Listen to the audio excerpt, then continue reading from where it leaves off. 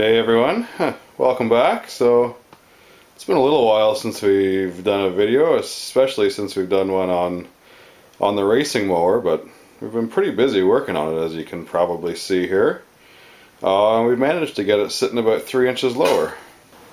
So we cut the rear brackets down in order to lower this.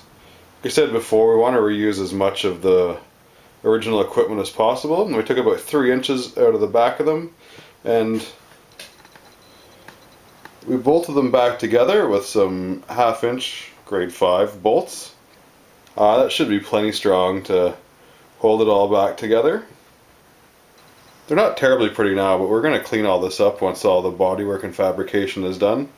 It's going to get a nice coat of paint and get it looking pretty for a few minutes anyway, until we start swapping that paint with people on the racetrack. Once we got the rear end bolted in and got everything leveled out, we started measuring up for the front suspension modifications. We've got our notch marked out here where we're going to have to cut the frame rails in order to tuck the front axle back in. We're just going to modify the existing front axle for now, and by cutting the frame rails there and by notching the top of the axle, which we'll show you in a sec there, we'll be able to get the matching 3 inches of drop in the front as well. So we've got our front axle. We're going to reuse this as well.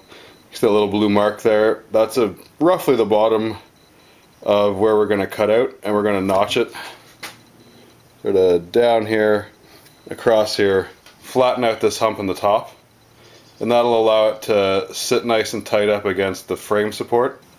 By notching this axle out and flattening out the top, we'll be able to tuck it back up in the cuts we made in the frame rails and get it back in the original position.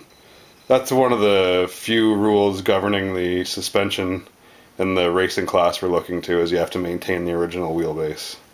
The reason we have to notch the front axle is to let us clear this jut out here. We can't really cut it out because that's pretty integral to the frame. It's also how everything's held together in the front. So yeah, we're just going to trim out the axle to make it fit around that. We managed to get a bit more than 3 inches of drop out of this. We're sitting at just over 16 inches up here before we started, and now it's just under 13 inches. So that'll be good for now.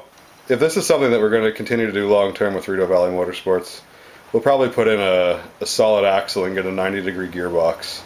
A little stronger, probably get a little better gear ratio out of it, and it seems to be what the racers in the higher classes do, so I gotta assume it's better.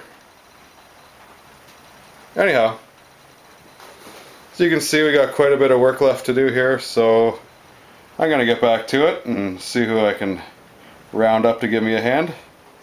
Thanks for watching. Check us out next time.